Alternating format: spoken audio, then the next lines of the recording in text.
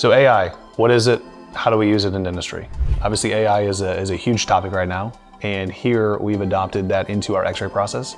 AI is helping us to give you the best diagnosis 100% of the time. On our x-rays, we have an AI component in there, and that is this AI viewer. There are some options to the right: cavities, any sort of radiolucencies or infections, notable margins from a previous restoration or a crown, or actually any calculus. This basically can validate what our opinion on those x-rays are. Anything cavity-wise is going to show up pink, so you can see on this x-ray 5 spots of potential cavities. And what's even cooler is we can then hover over a said cavity and say, hey, that is 100% an enamel. But the good news is when they're still in 100% enamel, they can go backwards, they can stop, they can fix themselves with fluoride, with good cleaning, with good flossing. So it's really just an amazing tool to really confirm what we already know. I actually turn the AI off the first time I look at the x-rays. So I go through my own system like I normally would before our AI component to our x-rays.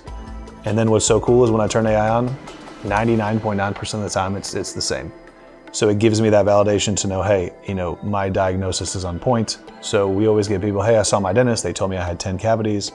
Let me take a look. Say, hey, those 10 cavities you might have got somewhere else, I might see 2. And those rest of those 8 we're gonna watch. And the nice part is this AI is tracked. So the next time you get x-rays, we're gonna do it again. And now we can compare 6 months before to current day and say, okay, well, what percentage of these cavities have gotten bigger, or what percentage of smaller?